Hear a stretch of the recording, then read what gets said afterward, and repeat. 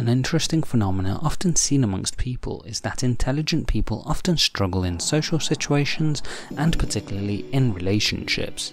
This is common knowledge and has often entered into mainstream media, with hit TV shows like The Big Bang Theory based on the very premise.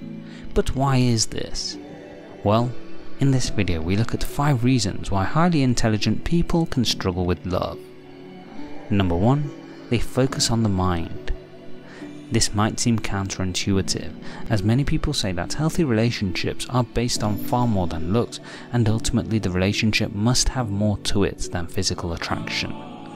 While true, as no relationship will last on physical attraction alone, intelligent people can often take this a step further, as they can place a secondary interest on physical attraction.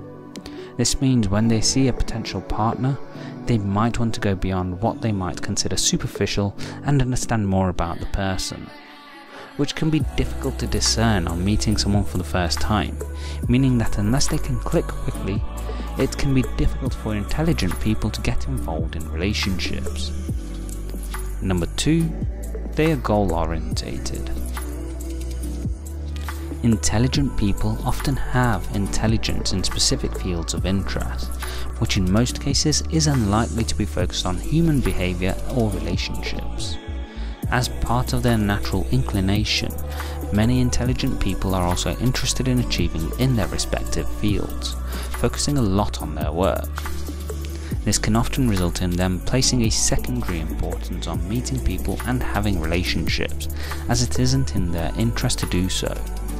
So while they might master the field of their expertise, it can mean that they struggle to understand and appreciate relationships, as without experience it's difficult to develop those skills.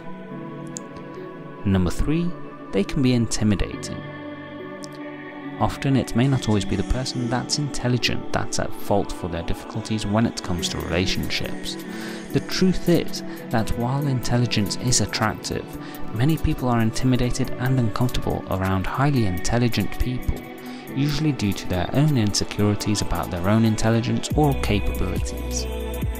While this in itself can make it difficult to make a connection, at the previous point that intelligent people are often focused on their interests, and the problem can compound further, as now not only can they appear more difficult to connect with, but they can appear uninterested too, and in some cases even arrogant.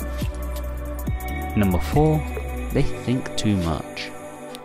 Intelligent people naturally think a lot, and they have a natural tendency to analyze situations, circumstances, and how events unfold, wanting to understand why something has occurred. They are also detail-orientated, and will often double down on minor details when doing analysis, which can work extremely well when doing experiments or working, but can create issues when dealing with people.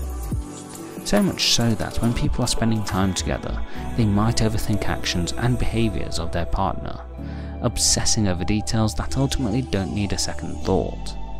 This can often lead to difficulties in relationships, as intelligent people want to dissect and understand the behaviours and actions, which can lead to friction and difficulties. Number 5. They lack experience. We've previously identified that intelligent people might be focused on their own goals, and this can make it difficult for people to connect with them. The problem they face is that over time, they may not be able to learn and experience relationships in the same way other people might, effectively being behind in their development in this particular area. The lack of experience can show through when they do end up in relationships, as they might lack some key skills when starting out meeting someone and appear awkward and uncomfortable. However, it doesn't mean that relationships aren't for intelligent people, as with time, effort and focus, they can also learn and appreciate the value of finding their ideal partner. Can you relate to any of these? If so, let me know in the comment section below. Please like, share and subscribe as we help you live life on your terms. Don't forget to hit the bell icon to ensure YouTube notifies you of the latest uploads. Thanks for watching.